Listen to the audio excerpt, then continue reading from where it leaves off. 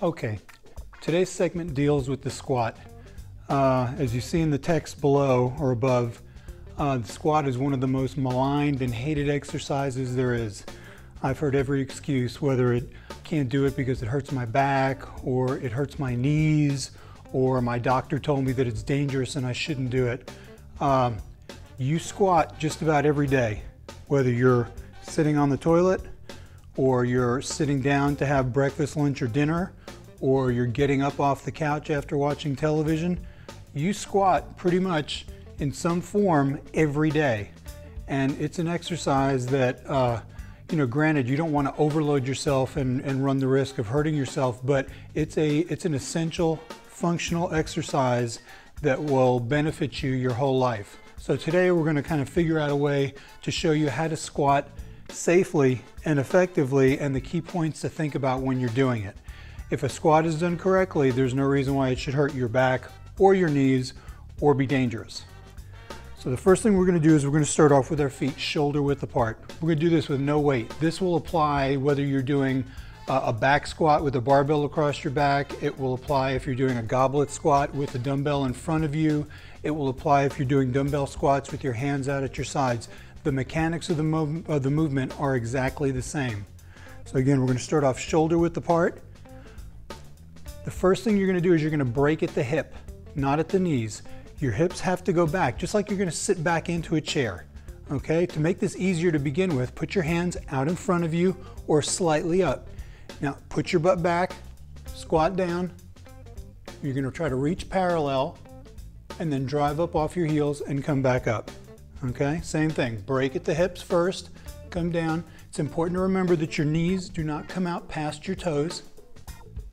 The biggest mistake I see people do is do this, and their knees come forward and they bend forward. So now all their weight is coming forward, they're driving the force out through their knees. So straighten that back out, put those hips back, and drive off your heels.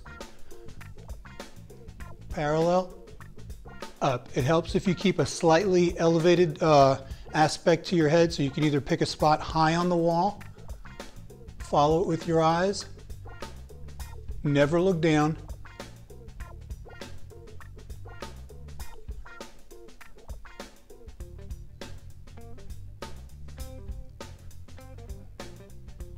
And that's it.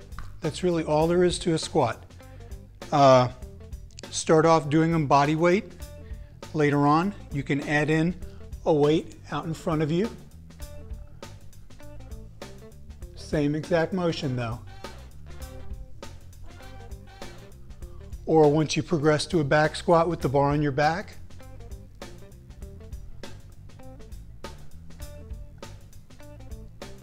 same motion. Now for somebody that is having a really difficult time with it, the best thing to do is set up a target. So if you wait 1 second,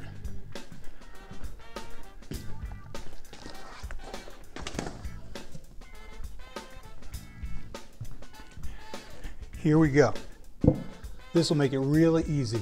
For you at home, if you've got a chair, you do it all the time. Put your feet right up against the edge of the legs of the chair, or if it's a box, or if it's a plyo box like this, get your hands out in front of you, come down till you feel the seat, come back up. Don't come down and sit and relax.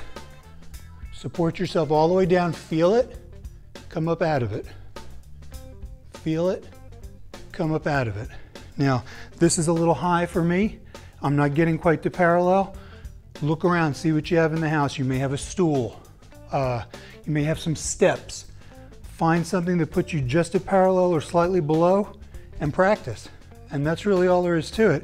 And you shouldn't be afraid of squats because, again, you use them every day. So with that, stay fit forever.